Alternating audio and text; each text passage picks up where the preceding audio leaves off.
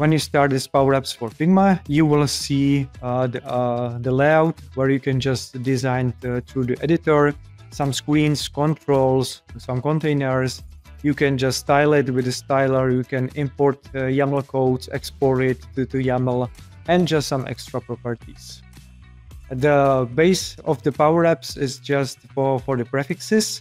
So it means that if you use some prefixes for the composed controls, composed are combined from the classic and modern controls, then you can just create a beautiful designs and easily through the plugin export to Power Apps. So basically you have like a library of components, a library of elements in Figma that represent like classic controls, the modern controls, and some composite controls that you learn from your customers along the way.